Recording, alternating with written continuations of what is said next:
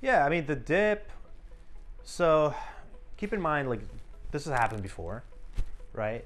We had a dip, and this year, we started off the year at one point going below what we were a year earlier in January of 2020.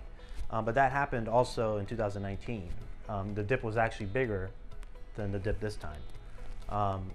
So this has happened before, right? So you got to keep in mind that there's events that happen in between that lower some, the market's confidence, and then that changes. And some of the events that lowered the market's confidence is the Fed report that came out in December about their plan to increase the interest rates, to reduce the pandemic spending and reduce the inflation rate, and increase yield bond interest rates and all that. And so when that happens, people tend to then flock to more conservative investments, right? Like bonds, etc.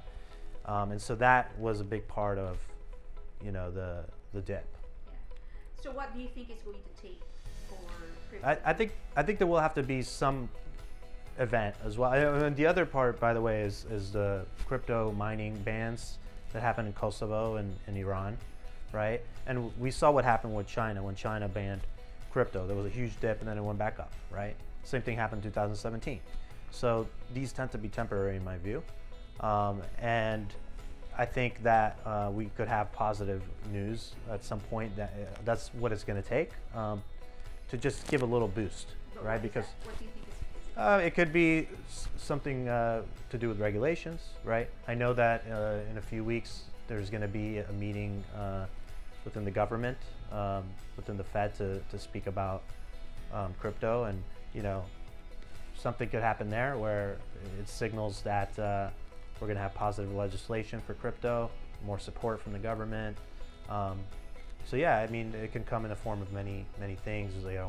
Many big players coming into crypto, like I can imagine, like, okay, Amazon is accepting crypto for payments, or some big player coming in to signal the adoption is growing, right? And then some changes with COVID, right? If the government has to ramp up spending again, and inflation is in danger of going up again. I mean, a number of things could happen, right? So yeah, I think it's just going to take some event like that, because we're gearing up for a swing up to 70, right? This dip is kind of gearing us up. If you look historically, after a dip, there's a swing, and I think that it's just going to take some reason to kind of spark it, right? I think the market is waiting because most people do believe in the long term. We're just waiting for a little bit of a signal. Did you buy the dip? I bought right before the dip, so I was I was a victim of the hype. That's what I'm giving you guys tips about. Like, that's why I could give you a tip, because I learned from my own failures.